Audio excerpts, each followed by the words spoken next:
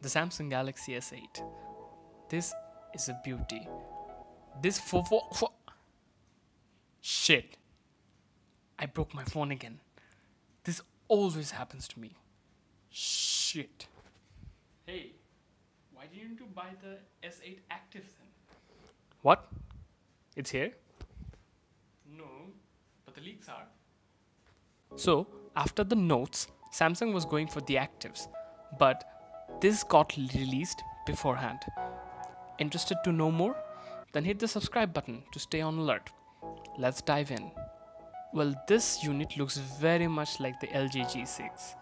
There is a tall screen with curved sides but no edge curves that we saw in the S8 and the S8 Plus this year.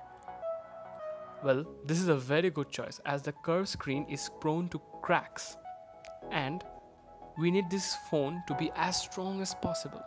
As expected, the S8 Active will have the same specs as the S8 that came up this year.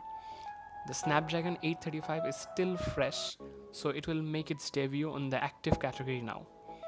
The screen is a 5.8-inch Super AMOLED display that we really love from Samsung with the Gorilla Glass 5 for protection. The camera will be 12 and 8 megapixel with the same software integration as the Bixby, and all the sensors found on the Galaxy S8 will be included here. The battery, however, will be a massive 4000 mAh as it is rumored. That should wrap up the specs. Now, if you think it's a LG G6 with hard corners that made it rugged, remember, it's the ruggedness that is the key feature of the phone.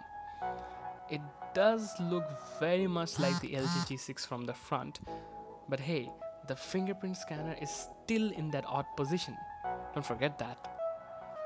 Oh yeah, and there is no dual cameras. So, will you wait for this phone or should you try something else? Let's find out. I will be back with some more reviews on the budget end of the Samsung this week. Stay close. Sajid out.